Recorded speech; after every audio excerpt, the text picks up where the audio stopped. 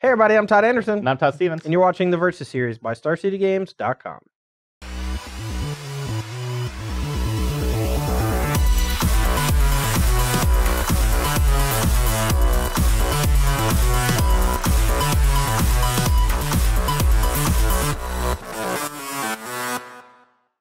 All right, so today we got some more Dominaria Standard for y'all.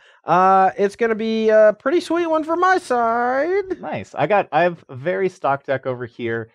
I'm probably playing, this is before SCG Atlanta. Y'all are watching this after SCG Atlanta, right before SCG Baltimore. Mm-hmm. I probably played the Sultai deck in Atlanta, but if I didn't, I was probably just playing this stock deck that everybody knows is good. So if you're watching on YouTube, make sure to click the link in the description. It'll take you to StarCityGames.com where you can check out the deck list. If you're watching on Star City, just scroll down a little bit. It's right there. So we've already played one match of Standard so far this week on Monday. If you want to see more Dominaria Standard, make sure to check that out if you haven't already. I don't got much else to say. I just want to play some Magic. Yeah, let's get to it. All right, I lost yesterday, so I'm going to be on the play today, which hopefully my hand is good. Yeah. Well, I'd keep that 5. Okay, yeah. So if you like this deck, I actually wrote about it in an article like 2 weeks ago. This hand is pretty good. I think I'm going to keep it. I mean, it's hard to mulligan any hand with Opt. Am I right? I mean, you do have that option. Yeah. So how's your hand? My hand's great. It's awesome. Your turn. Just got better. I was going to say, I only have a couple lands, but... Well, this is one of the matchups I'm very afraid of. So I'm a 19. Well, it's a good test then. Yeah.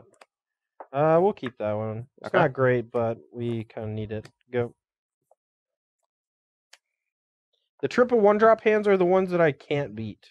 So if he has that, I'm in trouble. But I can maybe keep up if it's something else. All right. So we can either do this or do these. I think we can save the. Getting this on the table early is nice. It is really nice. But then if we do this, our next turn's gonna not be very good. I don't know if we need next turn to be very good though. I'm just gonna go with this though. Let's just go here. That's why I shouldn't have done that. All right. 18. Censor. I wish it was Syncopate though. Syncopate would have been better. Your turn. Oh yeah, Syncopate would have been nice. Exile on that thing. It's important-ish. How many cards do you have in? 4.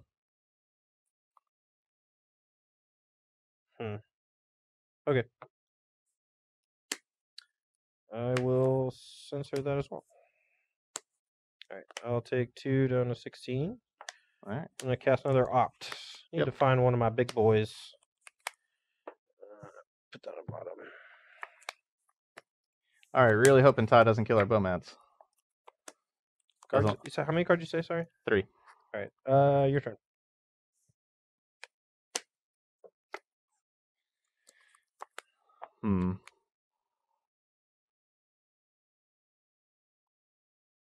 Combat. Alright. Triggers on the stack. I'm going to blink of an eye this one with Kicker.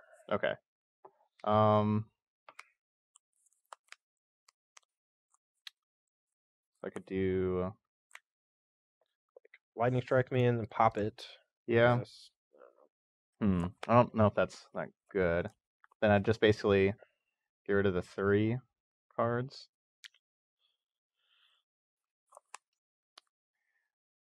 All right, so what if I just do this, pop? No. All right, I'm bouncing it. All right, so this is exiled. So those are exiled, and then this. That one gets exiled, and then one more into here. Yep. I'll take 1 down to 15. Yeah.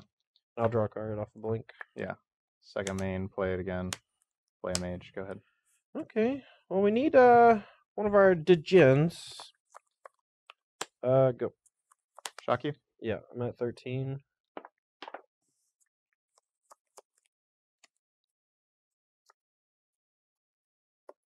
Combat? Sure. I'll take 3.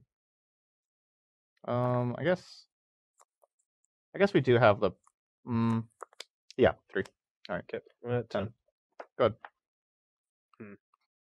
Okay. In a turn, I'm just gonna bounce this one and draw a card. Since it doesn't have haste and he can't pop in response. I don't really want Todd to draw a card, and I'm going to be discarding this just anyway. So I'm just going to kill it. Okay. All right, untap. Yep. Big boy. Go.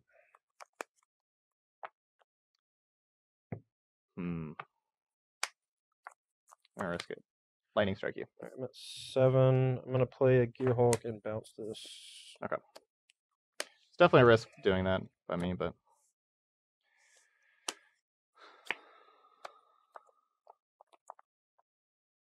Speaking of big boys. Yep. Mush. Trigger. Block here, take 1. I'm at 6. Go ahead.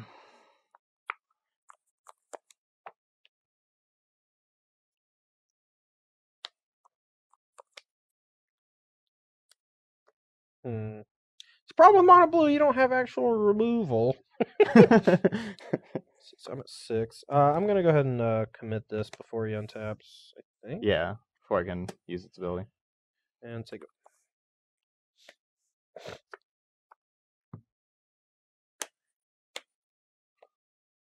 We'll just serve in there with this.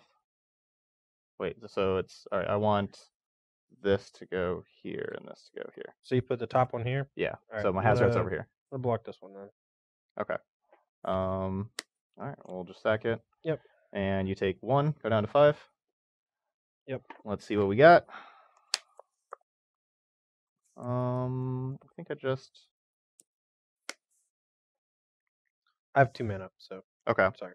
That's okay.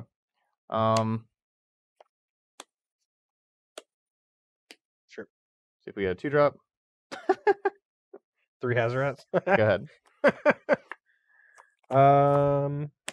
I think we're safe to attack. 15 to 5. Yep. Your turn.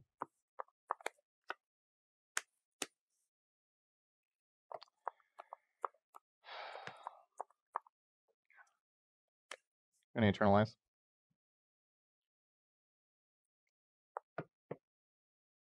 I'll draw 2. Yep.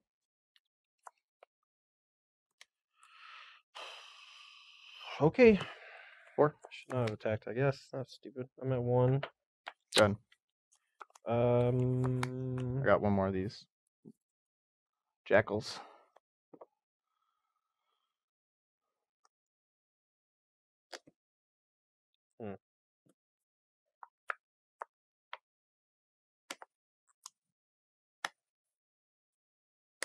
Ooh, all right. So he is an 8/4. All right, I will say go.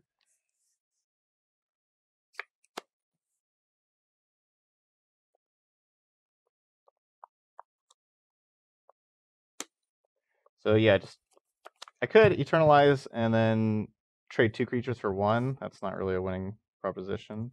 So we'll get a player hazard. All right, I'll try to counter it. Yep. Ah. Go ahead. I wanted to do that to think you'd be safe with the 3 mana, but then yeah, I just walked into Supremo. All right, let's draw 2. Okay.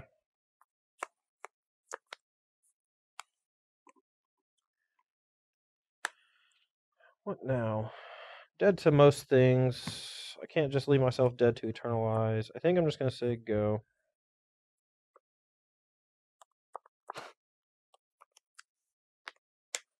Please counter this.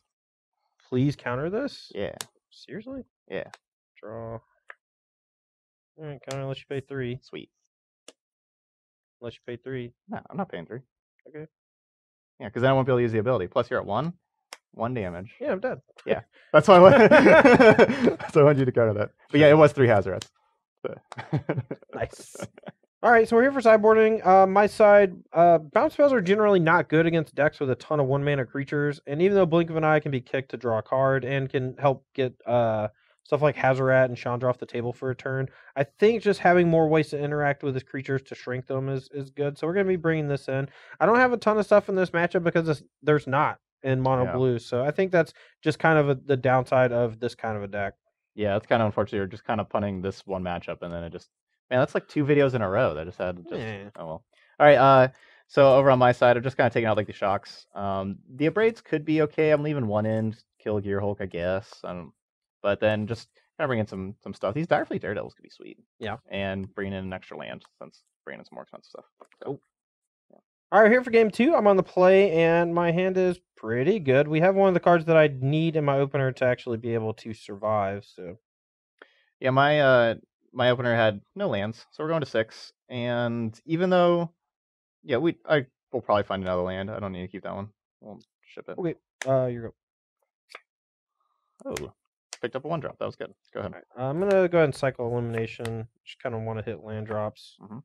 Go. All right, I'm gonna play around Sensor here by playing another 1-drop that we just picked up again, and attack for. If that resolves, attack for 2. It will resolve. All right. Just thinking. Yeah. Okay, I'll take 2. 18. Your turn. I'm gonna play a 3/3 flyer or a 3/4 flyer. Excuse me. Ooh, Your turn. that thing's big. It is very good on turn 3. Plays defense super good. Can get combo killed, I guess, here by like block plus lightning strike, but I don't really want to block Soulscar Mage. Yep. Okay, we can survive that one. Go. Play for the long game now. Try to.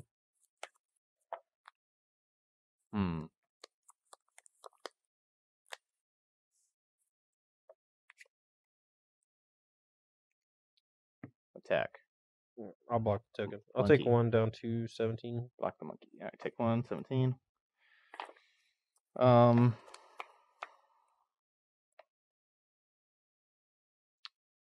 really want to run my spells out to a counter spell.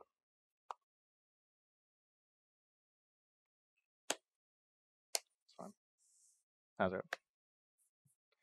All right, exiled. Yep. So I'm doing that because of the Bomat Courier in this card. Decided like just got to play stuff anyway with these with the Bomat.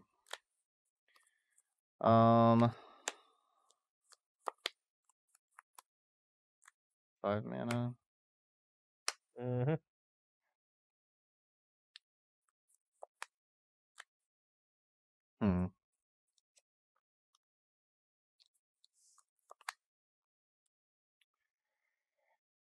Yes.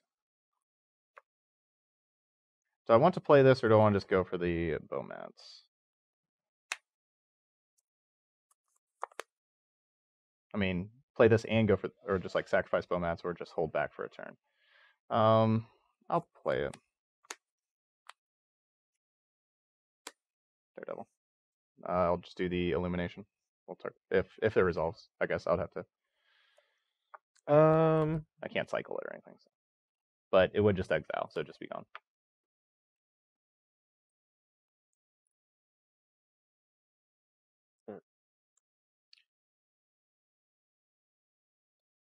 It's kind of tough. That's fine. It resolves. Okay. All right, go to combat. I'll attack in there. Trigger the Bomats. Yep. Karizev has an endless supply of monkeys. Yep. All right. We're gonna block the Bomat with 1 on it and melt down this one. Okay. I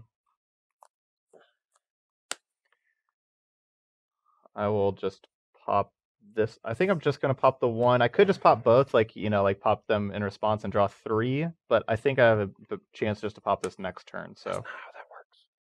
Yeah, it is. Like I could just pop them both. Like that's how Bomats work. You can just pop them both and just draw them all. Okay. Yeah. I thought the discard is part of the cost. Not So we'll just pop that and see what we get. Not a great one. All right. So 1, 2, 3, 4. 13. And go ahead. All right. Top 4. Digging for either another Djinn or a Gear Hulk.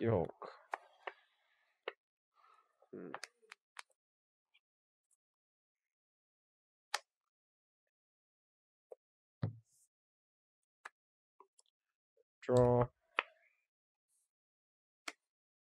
6 you. Put you to 14. Another Djinn. Say go. It's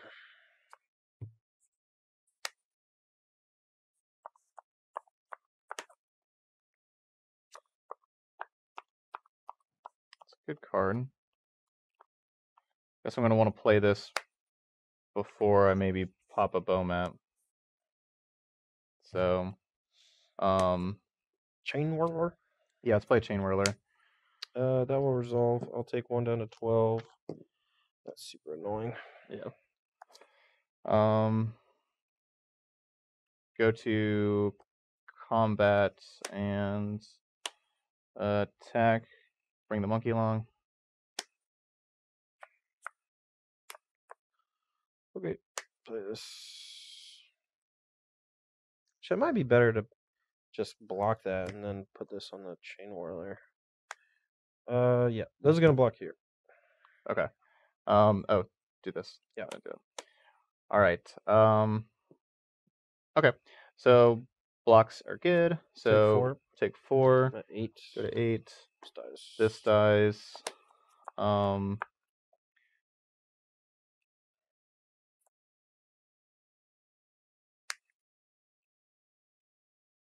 I should have played this last turn because I can't activate this, and I guess I kept you from if I played this, then you could have just blocked the bow mat, which would have been bad. So yeah, actually this is fine post combat.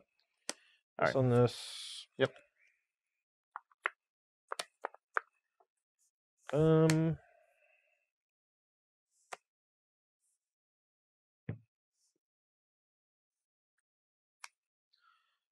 you for 5 and then kill you next turn. So 2, 3, 4, 5, 6. Yeah. Yeah, hit you for 5 down to 9. And go.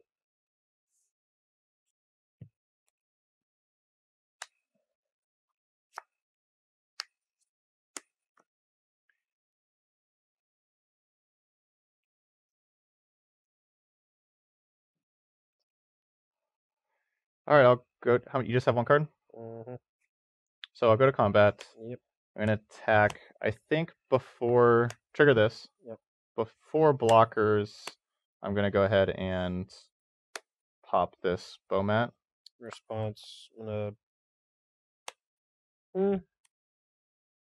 Yeah, we're gonna play this target Supreme Will.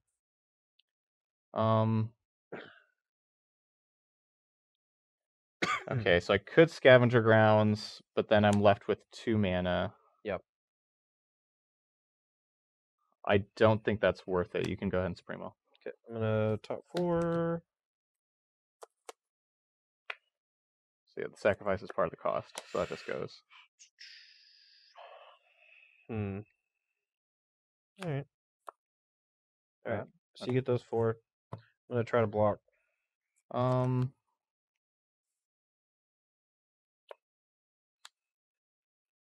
You're at 8. Ugh, those are not good draws. Guess I just need to do that though. I'm gonna strike this. All right, you may block. I'll block here and take 3 down to 5. All right, down to 5.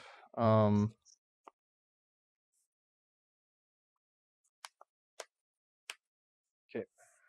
Go ahead. All right.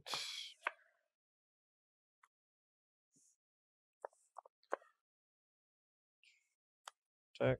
Put you to. So it's 6, or no, 5. So it puts me down to 4. Yeah. All right, here you go. I don't know what we can draw, but hopefully it's something good. That is pretty awesome. That was probably the best draw we could have.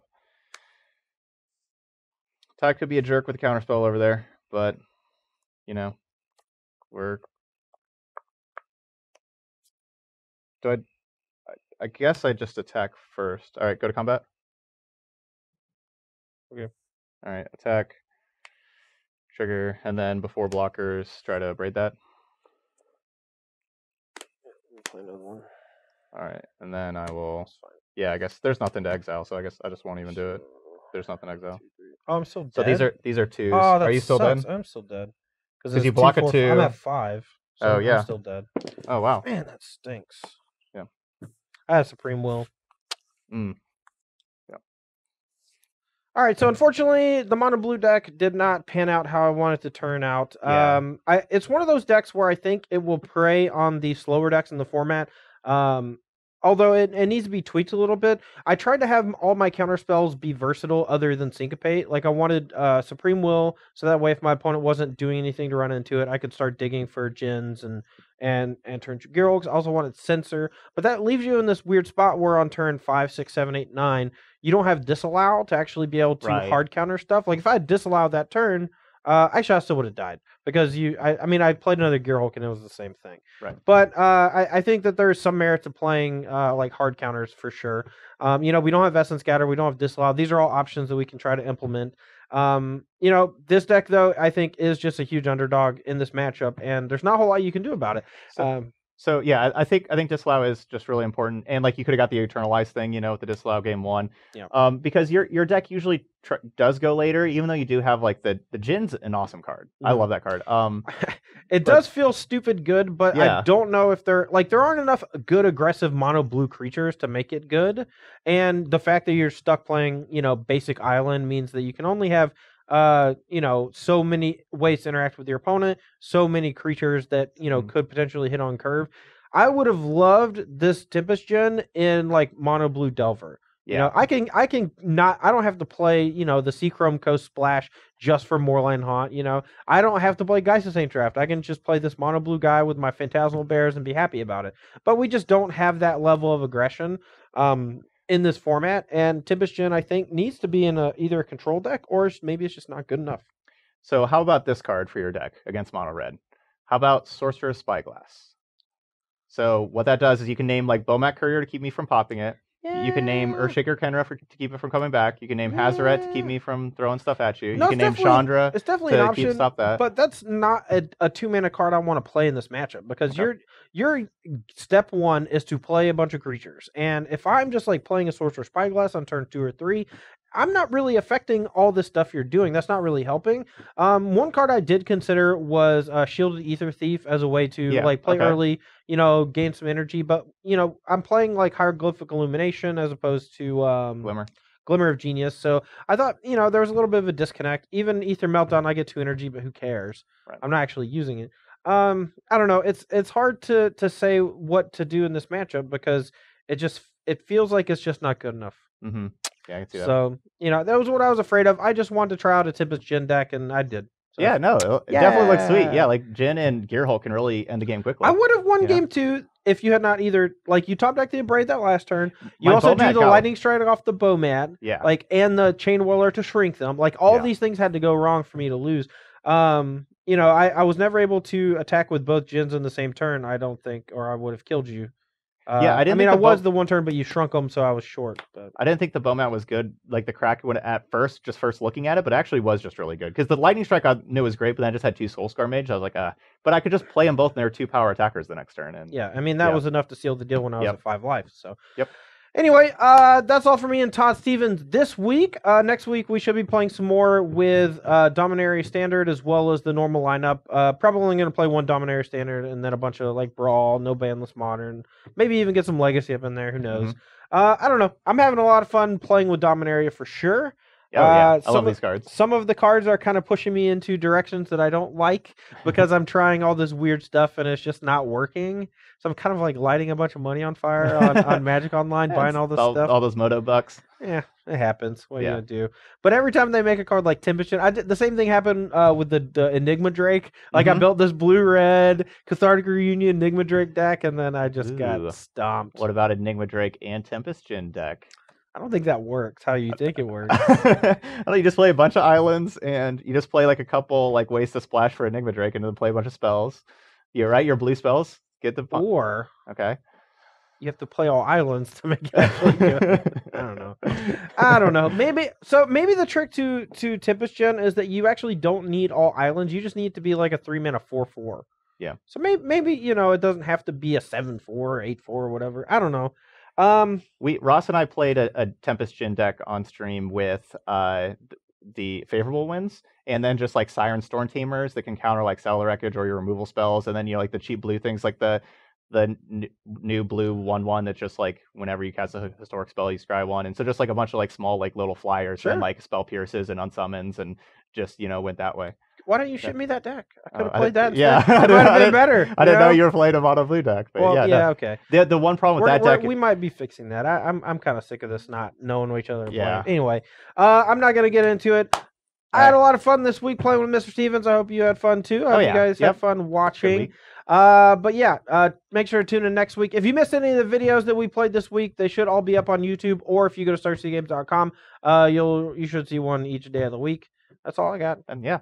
All right. Well, thanks for watching the Versus series on StarCityGames.com, and we'll see you soon.